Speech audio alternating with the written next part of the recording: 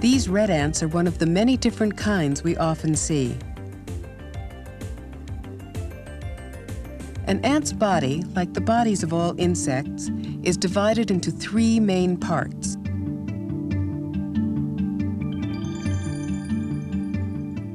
A head, a center section called the thorax,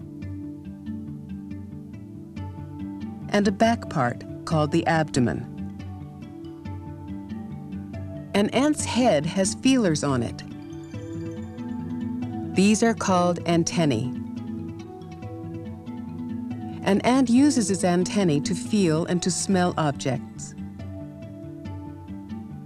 Ants follow trails, recognize other ants from their colony, and find their food by smelling with their antennae.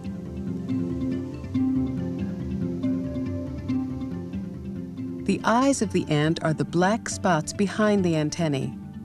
Ants do not see or hear very well.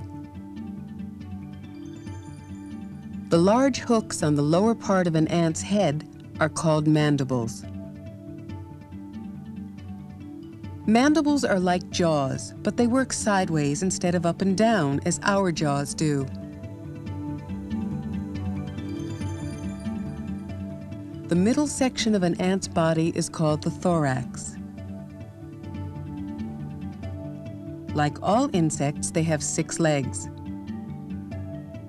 The ant's 6 legs are attached to its thorax.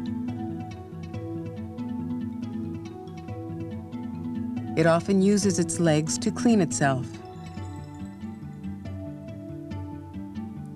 Behind the thorax, an ant's body becomes very slim to join the last part of its body, the abdomen.